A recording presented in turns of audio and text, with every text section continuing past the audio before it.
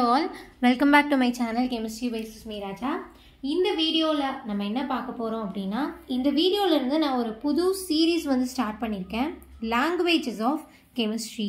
இது என்ன languages of chemistry அப்படினா நம்ம பேசிக்கா ஃபண்டமெண்டலா எப்பவுமே தெரிஞ்சுக்க வேண்டிய கெமிஸ்ட்ரி டாபிக்ஸ் எல்லாத்தையும் தான் நம்ம இந்த சீரிஸ்ல பார்க்க போறோம். ஒன் பை ஒன் கோர்ஸா பார்ப்போம். ஒவ்வொரு டாபிக்கும் ஒரு கோர்ஸா நம்ம பார்ப்போம். அதுல ஃபர்ஸ்ட் கோர்ஸா நம்ம என்ன பார்ப்போம் அப்படினா chemical reactions. So chemical reactionsல எப்பயுமே நம்ம தெரிஞ்சுக்க வேண்டிய இன்ஃபர்மேஷன்ஸ் எல்லாத்தையும் தான் இந்த சீரிஸ் இந்த வீடியோ இனி அப்கமிங் வீடியோஸ்ல நம்ம பார்ப்போம்.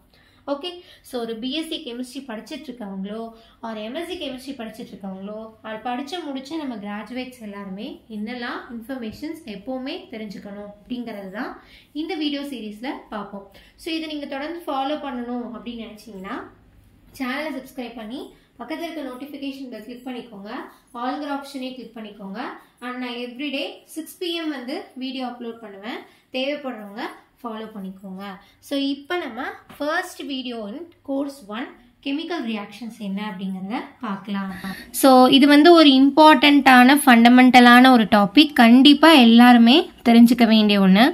ஸோ இந்த வீடியோவில் வந்து நம்ம ஒரு கெமிக்கல் ரியாக்ஷன் அப்படின்னா என்ன இந்த வீடியோவில் பார்க்க போகிறோம். ஸோ இது ரொம்பவே ஒரு இம்பார்ட்டண்ட்டான ஃபண்டமெண்டலான ஒரு டாபிக்.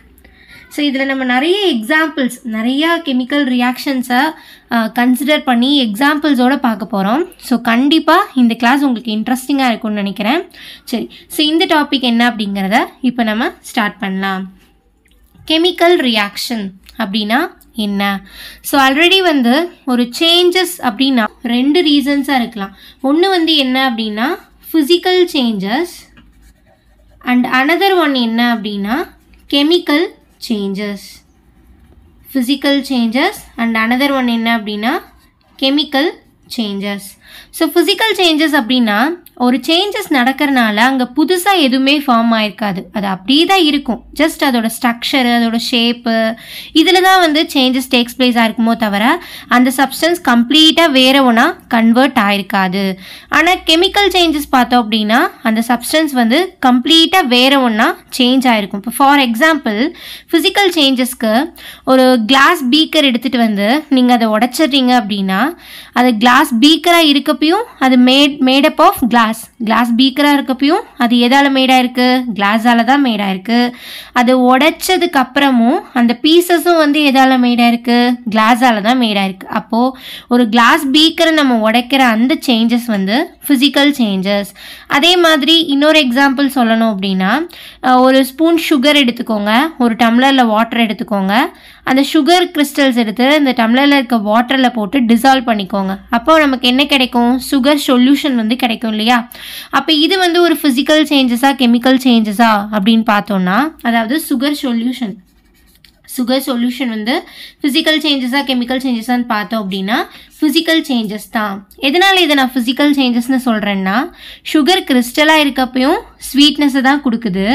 அதே இதை நம்ம சொல்யூஷனில் டிசால்வ் பண்ணி வாட்டரில் டிசால்வ் பண்ணி சுகர் சொல்யூஷனை மேக் பண்ணுறப்போ அந்த சுகர் சொல்யூஷன்லேயும் ஸ்வீட்னஸ் தான் இருக்குது. அப்போ சுகர் சேஞ்ச் ஆகவே இல்லை, அந்த வாட்டரில் டிசால்வ் பண்ணுறப்போ அந்த ஸ்வீட்னஸை கொடுத்துட்டே தான் இருக்குது அப்படின்னா அந்த சுகர் மாலிகுல்ஸ் வந்து வேற ஒன்றா கன்வெர்ட் ஆகலை. அப்போ இது வந்து ஒரு கைண்ட் ஆஃப் ஃபிசிக்கல் சேஞ்சஸ். அதே மாதிரி தான் ஐஸ் வந்து வாட்டராக மெல்ட் ஆகிறது அண்ட் வாட்டர் நம்ம ஹீட் பண்ணுறப்போ வாட்டர் வந்து வேப்பராக கன்வெர்ட் ஆகிறது. ஸோ இது எல்லாமே வந்து ஃபிசிக்கல் சேஞ்சஸ் தான். ஏன்னா இதில் எல்லாத்துலேயுமே இது வந்து ஜஸ்ட் ஃபிசிக்கல் ஸ்டேட்ஸ், அதோட நிலை தான் மாறுது. ஐஸாக இருக்கப்போ சாலிடாக இருக்குது, வாட்டராக இருக்கப்போ லிக்விடாக இருக்குது, வேப்பராக இருக்கப்போ கேஸாக இருக்குது. ஆனால் இதில் இருக்கிற மாலிகுல்ஸ் எல்லாமே H2O தான். எந்த கெமிக்கல் சேஞ்சஸுமே டேக்ஸ் பிளேஸ் ஆகலை, ஃபிசிக்கல் ஸ்டேட்டில் தான் டேக்ஸ் பிளேஸ் ஆகுது. ஸோ அதனால இதையும் என்ன சொல்லலாம்? ஃபிசிக்கல் சேஞ்சஸ் அப்படின்னு சொல்லலாம். இதே மாதிரி கெமிக்கல் சேஞ்சஸ்க்கு பார்த்தோம் அப்படின்னா என்ன சொல்லலாம் அப்படின்னா ஒரு அயன் மெட்டீரியல், இரும்பு மெட்டீரியல் இருக்கு இல்லையா, அது வந்து ரஸ்ட் ஆகிறது, துருப்பிடிச்சிடுறது. அப்போ இது வந்து ஒரு ஃபிசிக்கல் சேஞ்சா கெமிக்கல் சேஞ்சா அப்படின்னு பார்த்தோன்னா இது வந்து ஒரு கெமிக்கல் சேஞ்ச் தான். எதனால அப்படின்னா அயன் மெட்டீரியல் வந்து வாட்டர் கூடவும், அதாவது நம்ம ஏரில் அட்மாஸ்பியரில் இருக்க ஏர் மாய்ஸ்டர், வாட்டர் மாய்ஸ்டர்ஸ் எல்லாம் இருக்கு இல்லையா, அந்த மாய்ஸ்டர்ஸ் கூட அப்சார்ப் ஆகும், ப்ளஸ் ஆக்சிஜன் கூடயும் ரியாக்ட் ஆகும். ஸோ அட்மாஸ்பியரில் இருக்க வாட்டர் மாய்ஸ்டர் அண்ட் ஆக்சிஜன் கூட ரியாக்ட் ஆகி இந்த அயன் மெட்டீரியல் Feங்கிற அயன் மெட்டீரியல் என்னவா கன்வெர்ட் ஆகும் அப்படின்னா Fe2O3H2O, அதாவது ஹைட்ரேட்டட் ஃபெரிக் ஆக்சைடாக கன்வெர்ட் ஆகும். ஹைட்ரேட்டட் ஃபெரிக் ஆக்சைடாக கன்வெர்ட் ஆகும். சரியா? அப்போ இது வந்து பார்த்தோன்னா மொதல் இருக்கப்போ அந்த அயன் மெட்டீரியல் இரும்பு மெட்டீரியல் இரும்பாக இருந்தது. ரஸ்டிங் துரு பிடிச்சதுக்கு அப்புறமா இது ferric oxide, hydrated water molecule containing hydrated ferric oxide வேற ஒரு சப்ஸ்டன்ஸாக புதுசாக ஃபார்ம் ஆயிடுது ஆர் கன்வெர்ட் ஆயிடுது. இங்கெல்லாம் பார்த்தோன்னா சேஞ்சஸ் டேக்ஸ் பிளேஸ் ஆனதுக்கு அப்புறமும் அதில் இருக்க மாலிகுல் சிமிலர் தான், அதில் ஜஸ்ட் ஸ்டேட் தான் சேஞ்ச் ஆகுது. ஆனால் இங்கே ஜஸ்ட் கம்ப்ளீட்லி இந்த மாலிகுலே கன்வெர்ட் ஆயிடுது வேற ஒன்றா, புதுசாக நமக்கு ஒரு சப்ஸ்டன்ஸ் ஃபார்ம் ஆயிருக்கு அப்படிங்கிறனால இது நம்ம கெமிக்கல் சேஞ்சஸ் அப்படின்னு சொல்லலாம். ஸோ கெமிக்கல் சேஞ்சஸ் அப்படின்னா என்னன்னா, ஒரு ரியாக்டன்ட் வந்து கெமிக்கல் சேஞ்சஸ் அண்டர்கோ பண்ணி வேற ஒரு ப்ராடக்டாக கன்வெர்ட் ஆகிறது. ஒன்லி ஒரு ரியாக்டன்ட் மட்டும்தான் கன்வெர்ட் ஆகுமா அப்படின்னு கிடையாது. மோர் தென் ஒன் ரியாக்டன்ட் வந்து மோர் தென் ஒன் ப்ராடக்டாக கன்வெர்ட் ஆகிறது. சரியா? அப்போ கெமிக்கல் ரியாக்ஷன் அப்படின்னா என்ன அப்படின்னா நம்ம என்ன டெஃபினிஷன் சொல்லலாம்? Any change in matter which involves its transformation into one or more new substances is called. So ஒரு மேட்டர் வந்து ஒரு டிரான்ஸ்ஃபர்மேஷன் நடந்து வேற ஒரு ஒன் ஆர் மோர் தென் ஒன் நியூ சப்ஸ்டன்ஸ் புதுசாக ஃபார்மேஷன் ஆகுது, ஒரு கெமிக்கல் சேஞ்ச் அங்கே டேக்ஸ் பிளேஸ் ஆகிருக்கு அந்த மேட்டரில் அப்படின்னா அந்த சேஞ்சஸை, அந்த கெமிக்கல் சேஞ்சை தான் நம்ம என்ன சொல்லுவோம்? கெமிக்கல் ரியாக்ஷன் அப்படின்னு சொல்லுவோம். ஸோ இது ஒரு கிளான்ஸ் இன்னொரு தடவை ரீட் பண்ணுறேன் பாருங்கள். Any chemical change in a matter which involves its transformation into one or more new substances. So இப்போ இந்த Fe அப்படிங்கிற அயன் மெட்டீரியல் இரும்பு மெட்டீரியலை வந்து நம்ம ஒரு மேட்டராக கன்சிடர் பண்ணோம் அப்படின்னா இது என்ன இருக்குது? இன்வால்வ்ஸ் டிரான்ஸ்ஃபர்மேஷன், வேற ஒன்றா கன்வெர்ட் ஆயிருக்கு இன்டூ ஒன் ஆர் மோர் நியூ சப்ஸ்டன்ஸ். இங்கே ஒரு சப்ஸ்டன்ஸ் ஃபார்ம் ஆயிருக்கு, ஒன் ஆர் மோர் தென் ஒன் நியூ சப்ஸ்டன்ஸாக இருக்கலாம். அப்போ ஒரு மேட்டருங்கிறது ஒரு சேஞ்சஸ், ஒரு கெமிக்கல் சேஞ்சை அங்கே டேக்ஸ் பிளேஸ் பண்ணுது, which means transformation takes place ஆகி புதுசாக நியூ சப்ஸ்டன்ஸ் வந்து ஒன் ஆர் மோர் தென் ஒன் ஃபார்மேஷன் ஆயிருக்கு அப்படின்னா அந்த கெமிக்கல் சேஞ்சை நம்ம கெமிக்கல் ரியாக்ஷன் அப்படின்னு சொல்லலாம். புரியுதா? ஸோ இப்போ உங்களுக்கு கெமிக்கல் ரியாக்ஷன் அப்படின்னா என்னங்கிறது ஓரளவு அண்டர்ஸ்டாண்ட் ஆயிருக்கும்னு நம்புகிறேன். சரி, ஸோ இதில் இன்னொரு எக்ஸாம்பிள், நிறைய எக்ஸாம்பிள்ஸ் எல்லாமே நம்ம இதில் பார்க்க போகிறோம். ஸோ இந்த கெமிக்கல் ரியாக்ஷனுக்கு இப்போ நான் சொன்ன இந்த ரஸ்டிங் ப்ராசஸ் இருக்கு இல்லையா, அயன் மெட்டீரியல் வந்து Fe2O3 ரஸ்ட். ஆக்சுவலாக இதோட பேர் என்னென்னா ரஸ்ட் தான். நமக்கு அந்த ப்ரௌன் கலரில் அந்த அயன் மெட்டீரியல் மேலே ஒரு பவுடர் மாதிரி ஃபார்ம் ஆகும்ல துரு பிடிச்சது அப்படின்னா, அந்த துரு தான் வந்து ஹைட்ரேட்டட் ஃபெரிக் ஆக்சைடு, அந்த மாலிகுல் தான் இது. ஓகேவா?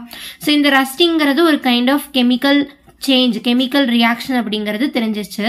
இதே மாதிரி இன்னொரு கெமிக்கல் ரியாக்ஷன் நம்ம எக்ஸாம்பிள் பார்த்தோம் அப்படின்னா என்ன சொல்லலாம் அப்படின்னா, பர்னிங் ஆஃப் கேண்டில். ஒரு கேண்டிலை வந்து நம்ம பர்ன் பண்ணுறோம் அப்படின்னா அங்கேயும் வந்து ஒரு கைண்ட் ஆஃப் கெமிக்கல் ரியாக்ஷன் தான். எப்படி அப்படின்னா அந்த கேண்டில் வந்து எதால் மேடாக இருக்கும்? வேக்ஸால் மேடாக இருக்கும். அதை நம்ம பேர்ன் பண்ணுறப்போ அங்கே நமக்கு என்ன நடக்குது அப்படின்னா கார்பன் டை ஆக்சைடு வந்து ஃபார்மேஷன் ஆகும். இந்த வேக்ஸ் அப்படிங்கிறது ஒரு கைண்ட் ஆஃப் ஹைட்ரோ கார்பனால் மேடானது தான். பாராஃபின்ஸ், alkanes, hydro carbons, saturated hydro carbons, alkanes, hydro carbons எல்லாமே வந்து ஃபியூயலாக ஆக்ட் ஆகும், எரிபொருளாக ஆக்ட் ஆகும். சரியா? ஸோ அதனால தான் நம்ம மீத்தேன், நம்ம இதில் பெட்ரோலெலாம் இருக்குது இல்லையா, அது எல்லாமே கம்ப்ளீட்லி ஹைட்ரோ கார்பன்ஸ் தான். டீசல், பெட்ரோலு, நம்ம சிலிண்டரில் இருக்கிற கேஸு எல்லாமே வந்து கம்ப்ளீட்லி என்ன அப்படின்னா ஹைட்ரோ கார்பன்ஸ் தான். ஸோ ஹைட்ரோ கார்பன்ஸ் வந்து ஃபியூயலாக ஆக்ட் ஆகும், எரிபொருளாக ஆக்ட் ஆகும்.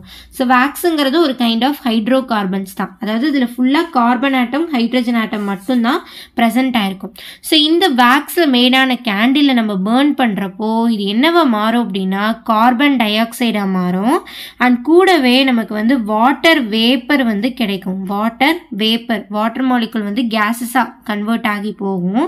அண்ட் அது கூட ஹீட்டும் லைட் எனர்ஜியும் வந்து நமக்கு கிடைக்கும். ஸோ அந்த கேண்டில் ஏரியா வந்து அப்படி ஹீட்டாக இருக்கு இல்லையா, ஸோ ஹீட் எனர்ஜியும் கிடைக்கிது. அதே சமயம் நமக்கு வந்து அந்த கேண்டில் பேர்ன் ஆகிறப்போ லைட்டையும் ப்ரொடியூஸ் பண்ணுது. ஸோ லைட் எனர்ஜியும் கிடைக்கிது. ஸோ இந்த வேக்ஸ் கம்ப்ளீட்லி என்ன ஆகுது, ஒன்ஸ் நம்ம அதை பேர்ன் பண்ணுறப்போ இந்த மாதிரி 4 டிஃப்ரெண்ட் புது சப்ஸ்டன்சஸை ஃபார்ம் ஆகுது. ஸோ இதில் 2 எனர்ஜியாக இருக்குது, 2 சப்ஸ்டன்ஸாக இருக்குது. Carbon di oxide, water vapour, heat, energy. So இந்த மாதிரி ஒரு சேஞ்சஸ் டேக்ஸ் பிளேஸ் ஆயிருக்கு. அப்போ கம்ப்ளீட்லி இங்கே வேக்ஸில் மேடான மெட்டீரியல் நமக்கு கடைசியில் அந்த ப்ராடக்டில் இருக்கா? இல்லை. அப்போ இது வந்து ஒரு கைண்ட் ஆஃப் கெமிக்கல் ரியாக்ஷன். ஓகேவா? ஸோ இப்போ கெமிக்கல் ரியாக்ஷன் அப்படின்னா என்னங்கிறது உங்களுக்கு தெளிவாகவே புரிஞ்சிருக்கும்னு நம்புகிறேன். ஸோ இப்போ நம்ம அந்த கெமிக்கல் ரியாக்ஷன் டேக்ஸ் பிளேஸ் ஆயிருக்கு அப்படின்னா அங்கே அந்த ரியாக்டன்ட் மாலிகுலில் என்ன நடந்திருக்கும் அப்படிங்கிறத இப்போ நம்ம பார்க்கலாம். So what happens to the reactant during a chemical reaction? So அந்த reactantக்கு chemical reaction நடக்கிறப்போ என்ன நடந்திருக்கும் அந்த reactantல அப்படின்னா, chemical reactions takes place ஆகிறப்போ அந்த reactantல present ஆயிருக்க அந்த atoms எல்லாம் இருக்கு இல்லையா, அந்த atoms எல்லாம் rearrange ஆகும்.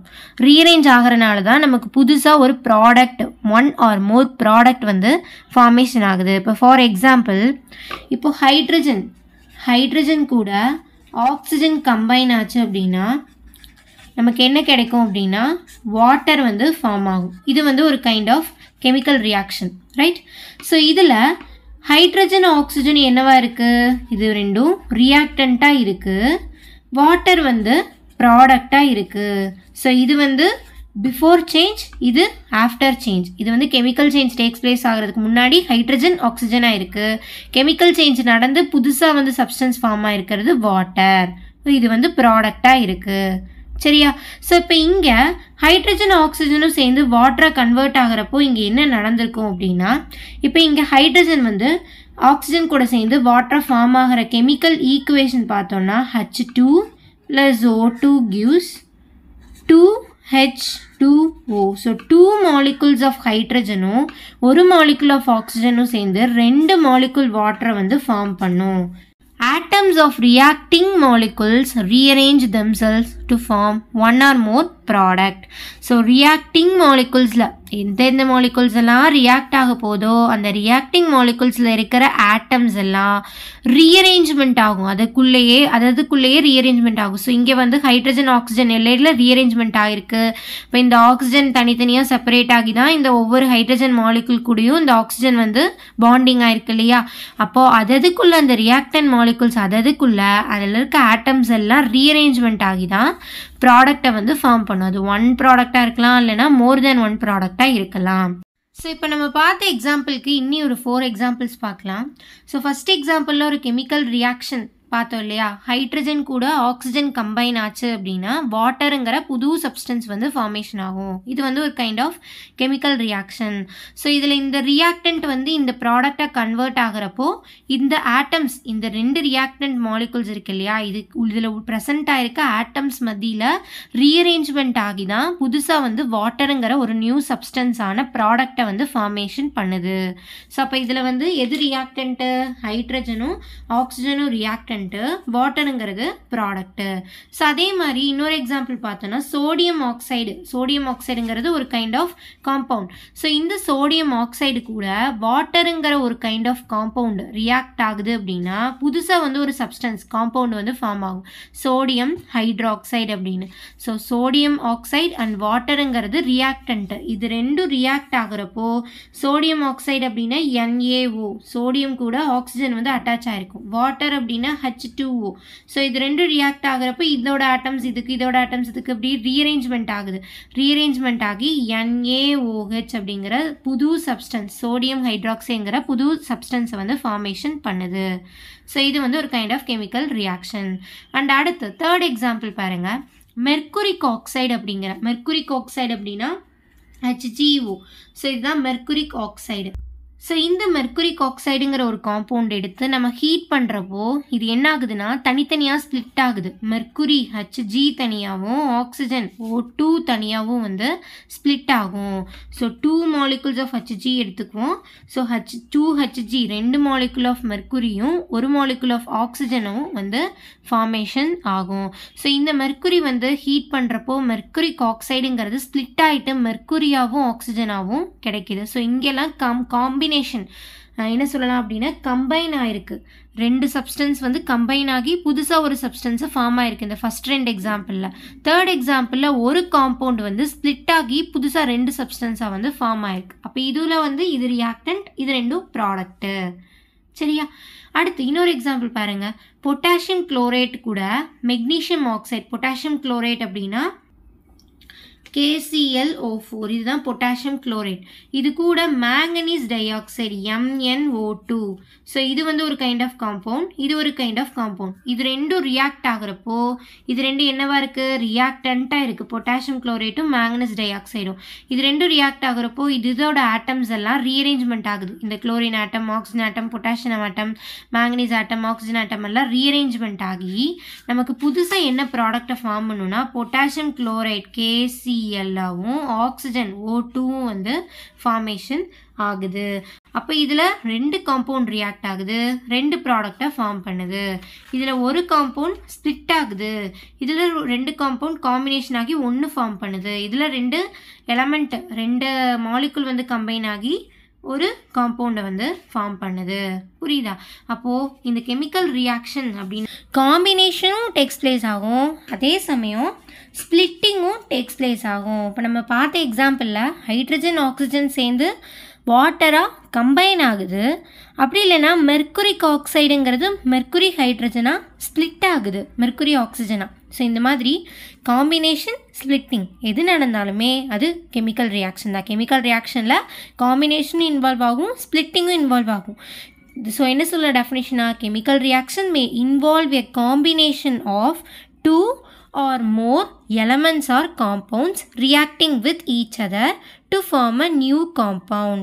Splitting of a compound into 2 or more elements or a compound. So ஒரு காம்பவுண்ட் வந்து 2 அப்படி இல்லைன்னா அதுக்கு மேலே எலமெண்ட்டாக ஸ்ப்ளிட் ஆகலாம், அப்படி இல்லைன்னா 2 or more காம்பவுண்டாகவே ஸ்ப்ளிட் ஆகலாம். ஸோ இதுதான் கெமிக்கல் ரியாக்ஷன் இன்வால்வ் ஆகிற ஒரு கேரக்டரிஸ்டிக்ஸ், கெமிக்கல் ரியாக்ஷனோட ஒரு கேரக்டரிஸ்டிக்ஸ். ஓகேவா? சரி. ஸோ இப்போ நம்ம என்ன பார்க்க போகிறோம் அப்படின்னா characteristics occurrence of the chemical reaction.